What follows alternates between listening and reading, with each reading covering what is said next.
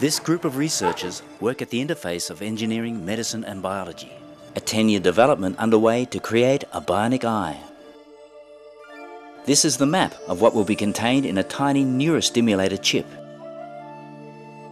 So this work took about 3 or so PhD students, about 6 months of their lives to do. There's about 1 million wires there, and it's about one of the most complex neurostimulation chips ever designed. Its size is only 2 by 4 millimetre. So this chip is not mounted on this carrier package, but what happens is it's turned upside down and mounted on this carrier.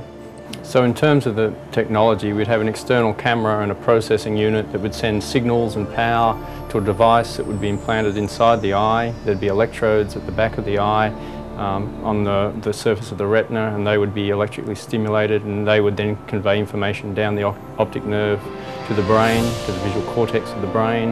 And we believe that the brain would be able to interpret those signals, probably remodel some form of visual image. These dotted images show what a person might see when using a bionic eye. I think to create a bionic eye is equivalent to trying to create a television as compared with a radio. I mean it's of orders of magnitude more complex to create a bionic eye. It's an enormous task, but we've been doing it for 10 years, and we believe we have probably the most advanced electronics technology that is in use today around the world.